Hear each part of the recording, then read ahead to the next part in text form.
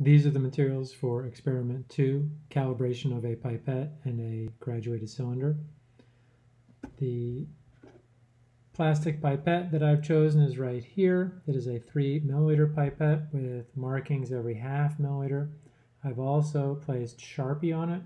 That Sharpie is a way of marking it so that I can find this plastic pipette later, because this is going to be the one that we calibrate, and this is going to be the one that we use throughout the rest of the labs. And maybe they're all the same. Maybe they're not. You could calibrate all of your plastic pipettes, but we need to calibrate at least one, and we need to be able to keep track of it.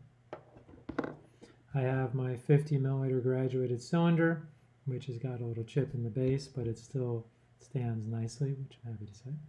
I've got a 100 milliliter beaker.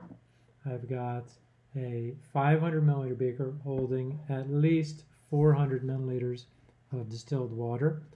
Again, tap water is a fine substitute for this. Distilled water is better, but tap water will suffice quite well.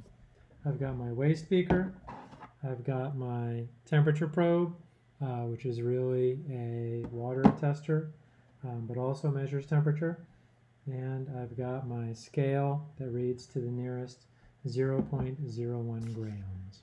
Those are the materials you'll need for this lab.